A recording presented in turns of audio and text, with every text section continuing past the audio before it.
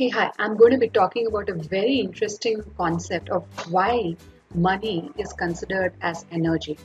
Okay, I was listening to this video by Brian Rose, and he said, "Let me try to bring two people in the room, which is just unimaginable. One is John Cordon, and another is Hindu monk Dandapani.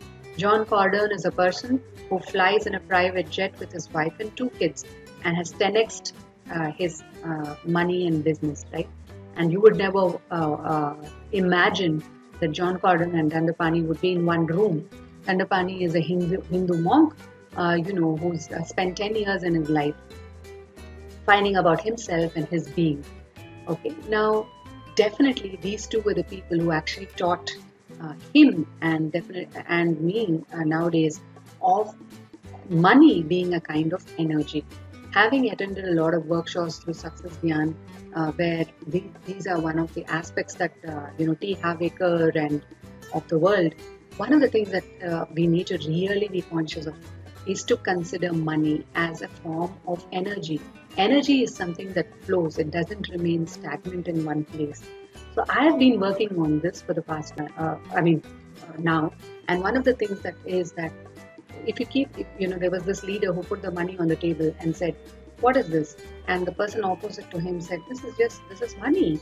So he said, it is money, but it is just a piece of paper if it's kept on the table and it's not put to use, right? So if there is money and if it is in the process of flow, then what gives. What you give comes back to you. What goes around comes back around, like we say in the BNI meetings, right? So the whole concept is that you invest whatever money that you have, you invest for yourself in terms of an education or charity or stock, whatever it is, but it needs to be circulating continuously. It shouldn't be kept stagnant. Because the moment it is kept stagnant, the flow isn't happening and the energy is not flowing. So you give and it comes back. Okay, so the first thing that you would do with your child is to tell your child that you would save so much amount of money so that the child uses it in the future. But somehow I feel that would not work because I want my child also to sort of make it have it in the flow of things so that you put it in there wherever it is required and then it comes back to you in double or triple forms. A lot of us do this. We put it in investment stocks. We also need to think of it in terms of investing it for ourselves, in terms of education and keeping it in the flow of things. Okay, this is what I have learned from from the various workshops and the reading that I have done on Brian Rose's, John Cordon, and the Hindu monks of the world. All of them are keeping it in the flow. So when you pump it in back. To people, people will come back to you saying, "Oh, so for whatever value or service that you provide, I'm willing to give a little bit of money and for this." But one thing that you need to be very, very aware of is that you need to provide value. The more value that you provide, the money will automatically come.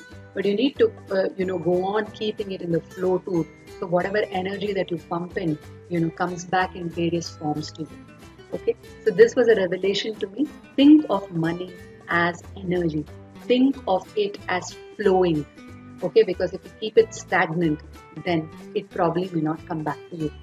And charity, as my digital mentor says, even if you have 100 rupees in your bank account, it's important that you put some amount in charity because that's the way it flows.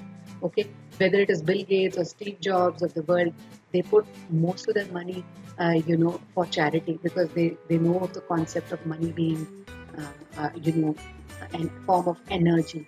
So charity or giving away, even if you don't have anything at this point of time, it's important to give away that little bit of money for charity so that it comes back to you. This is extremely important. My digital mentor has taught me to do this more. Though you're conscious of it, though you know it, you're not consciously doing it on a day-to-day basis. So if you start doing this, you will see that it will flow back to you. Thank you for watching and do attend my masterclass on Saturdays and Tuesdays to know more about the brain. Thanks. Bye-bye. Take care.